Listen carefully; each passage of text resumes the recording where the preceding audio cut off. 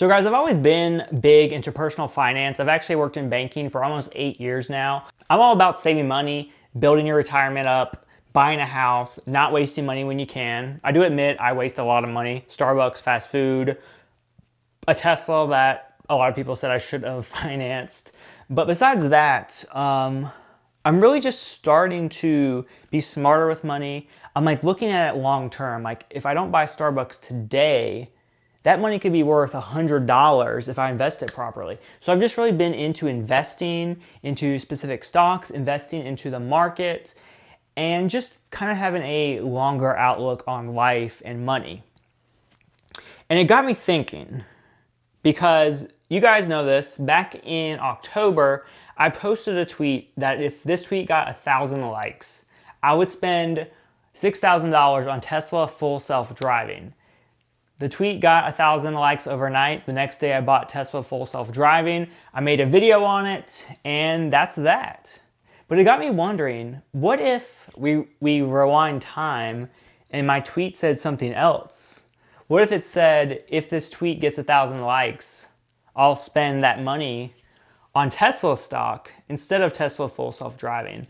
And I crunched all the numbers, and it's very interesting. And I have some other thoughts about all of this too, whether you should buy Tesla stock or Tesla full self-driving, because Elon Musk has said full self-driving is like almost an investment in a way because it will go up in time. Tesla, according to the full self-driving theory, full self-driving as it gets more feature complete over time will become more valuable. So when I spent $6,000 on it back in October, it could be worth $15,000 when full self-driving is feature complete. You know, you never know. You're kind of just buying with the hope of it getting better and more valuable. And also too, guys, I'm gonna put links to my Acorns sign-up link and my Robinhood link below where you can get free stocks and free sign-up bonuses. Remember, Robinhood is for purchasing individual stocks like Tesla, and Acorns is more so for saving extra money to put into like a managed portfolio, which is a great way to save money over time and just kind of ride those gains of the stock market. So I have the whole timeline on my phone. I've kind of written it down. So let's actually go back to October 14th. The value of Tesla stock on October 14th was $247.90 when the market opened. And when I bought full self-driving, it was $6,000, but also if you add taxes, it was $6,410. So if we divide that out and do the complicated math, you could buy 25.85 shares of Tesla. I use Robinhood, which link in the description if you want to sign up and get a free stock. Robinhood right now, unless you are part of their invite-only group or whatever, you can't buy fractional shares, which means you can only buy whole stocks. So with Tesla, it's pretty expensive, so it's not like you can buy $50 worth of Tesla through Robinhood right now, unless you have that fractional shares feature. Let's just round down to 25 shares. So 25 shares would be $6,197.25. If we spent $6,197.25 in Tesla shares back in October instead of buying full self-driving, right now, when the market ended this last Friday, 25 shares would be, and the total would be $11,953.75, which is an increase of $5,756.25. And that's crazy. So that would mean, like, if I took that money back in October, put it into the Tesla stock, I could withdraw nearly $12,000.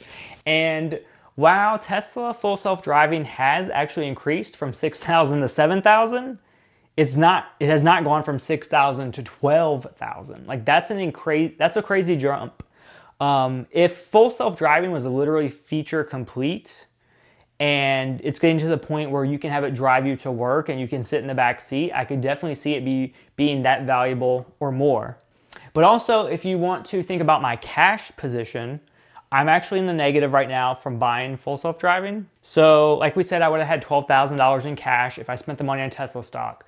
But me buying the full self-driving and making the video, yes, YouTube does make me money, but I have not made all that money back. So I'm gonna go over with you the money I made from that video and one other video that kind of covers the cost a little bit. So in the video where I talked about full self-driving being worth it, that video has like 250,000 views, and that has made me $1,575. So we're still in the hole, $4,835 right there. I also made a Tesla tips and tricks and features video, which not everything includes full self-driving features, but we'll include it just because I know there was some. And I made $472.75 from that. So we're still in the hole, $4,092.25. If we want to get technical, we can subtract the $1,000 from us being in the hole from what full self-driving increased in value. That sounds very complicated, but full self-driving went from $6,000 to $7,000. So we can consider that like $1,000 increase in value of my car. So at this point, from buying full self-driving, I'm still out $3,092.25, like in cash kind of. But two, full self-driving, while Elon Musk does say it increases the value of your Tesla, I really don't know how much that's true right now, especially if you try to do a trade-in. On November 18th, after I purchased full self-driving, I received a quote of $43,900. Now I paid, I believe, like $49,500 for mine, because it didn't have full self-driving at the time. So basically, if you take the $49,500 plus $7,000, at that time my car would have been worth $56,500.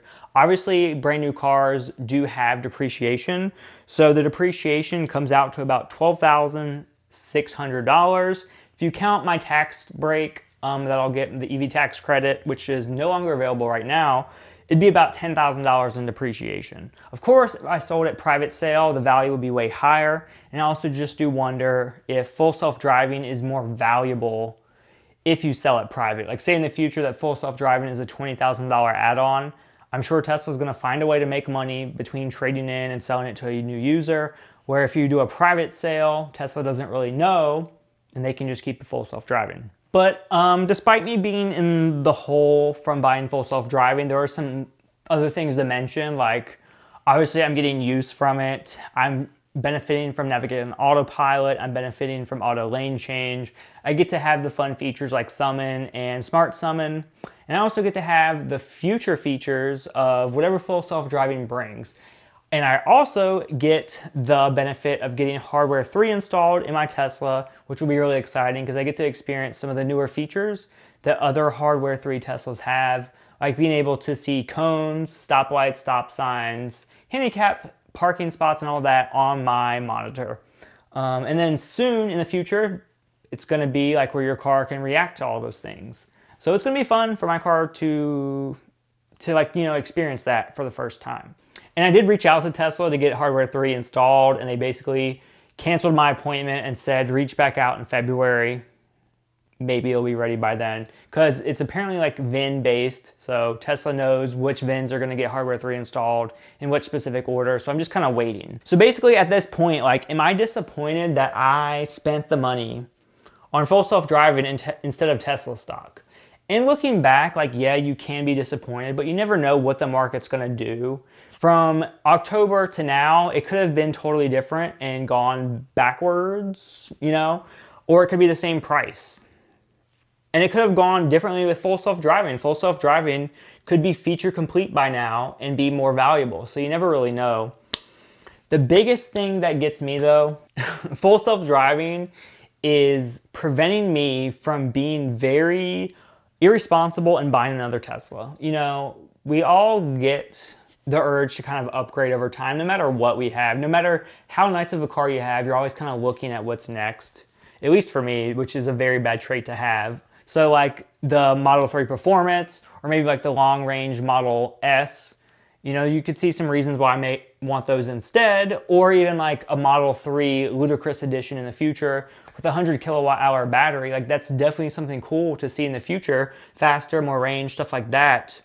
But the thing is, if I'm buying a new Tesla, I have to spend that, currently right now, $7,000 on full self-driving to get those same features that I've known to love and get accustomed to. I really wish Tesla would release some way to make full self-driving transferable to a new car. But I also do get that if they did that, they would also be losing out on a lot of money. but they're also losing out on a lot of money because if a new Tesla comes out that I want, I'm really going to be thinking twice before I upgrade to full self-driving on that vehicle or even buy it altogether. I may just want to stick with my Tesla I have right now. And regardless of what I wish or don't wish, I have started actually buying Tesla stock. And I'm doing a challenge for 2020 where every single month in 2020, I'm going to be buying 1 share of Tesla stock every month. I guess I can just do it whatever day of the month I choose to, but every single month I'm going to buy a Tesla stock. And I actually had no idea that there was an actual term for that, but it's called dollar cost averaging, where basically every single month, if I buy Tesla stock, I'll be getting it at the highest prices potentially, but also the lowest of the time. So it kind of just like averages out versus basically worrying about when's the best time to buy and sell, because as Tesla stock's creeping up to 500, people say that's high, but you could buy it at 500 and it could soar up to 1,000. You know, you never really know. And I just really believe in Tesla's overall long-term goal when it comes to solar energy, full self-driving, you know, robo-taxi, potentially creating batteries for other manufacturers, their supercharging network. They just have a lot going on, and I think they can be a very valuable company. Can definitely be with one of the giants like Amazon one day, where the stock is worth way over 4 figures.